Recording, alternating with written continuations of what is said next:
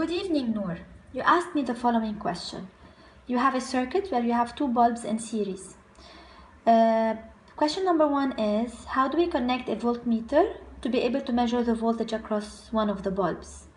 Since the voltmeter should be connected in parallel, all you have to do is just connect your voltmeter across your bulb.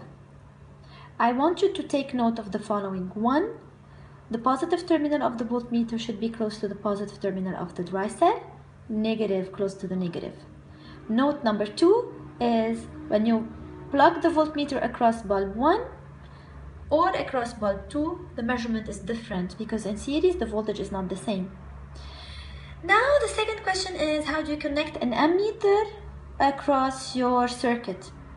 I want you to keep in mind that the ammeter should be connected in series, and therefore you have to open your circuit and squeeze in your ammeter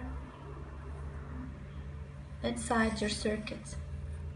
So the current will be flowing in this direction, down the ammeter, down the bulb, following the ammeter, and you will see that the ammeter now is part of your circuit, and this is called a series connection.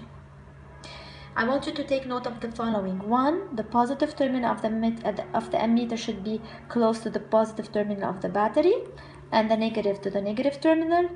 Note number 2 is, it doesn't matter where you open your circuit because in series the current is the same, so you can squeeze in your ammeter anywhere. This is not really a diagram. For you to be able to draw a decent diagram, you have to do the following. You draw bulb 1, ammeter, bulb 2. So this is a diagram, and this is how you do the connections. Thank you.